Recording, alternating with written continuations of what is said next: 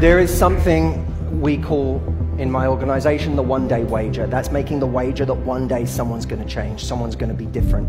They're all of a sudden going to wake up and give you what you want. They say they don't want kids, but they're going to. They say they don't want marriage, but they'll change.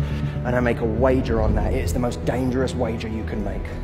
He has said he wants to be with me, but he's You just said he said he didn't want to be with you.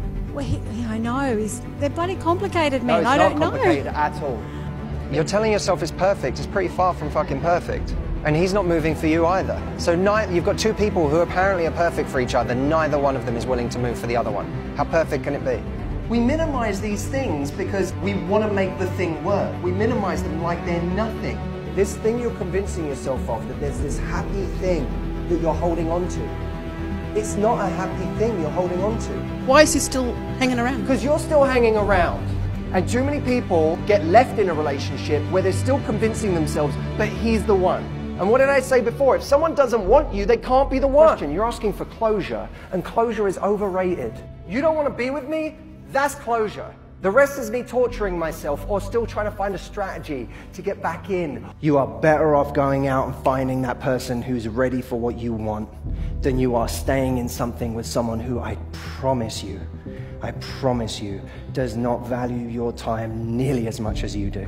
If you've had an honest conversation and it's not improving, and this person is just making you wrong for feeling that way, then you've got to go and find someone who it fits more easily. Your love life, the whole equation is time. We have a limited amount of time. What do we do with it? Who do we give it to? Who's going to get my precious, precious time? They could improve, they could get better, whatever, but why am I going to stake my time on that? Why am I here? What am I doing? There is someone out there who wants that thing.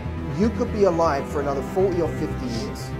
Every week you waste with someone who's not sure about you, with someone who's telling you, I don't love you as much as you love me. Every week you waste is a week you're not having with the right person. There is someone out there who you don't even know about right now, who's much better for you, who deserves you, who you deserve.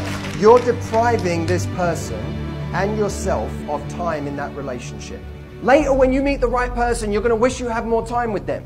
You're going to wish you had 10 more, 20 more, 30 more, 40 more years with that person. You're going to wish you had 3 lifetimes with the right person. But you're wasting precious time in this one lifetime you have with someone who's not sure.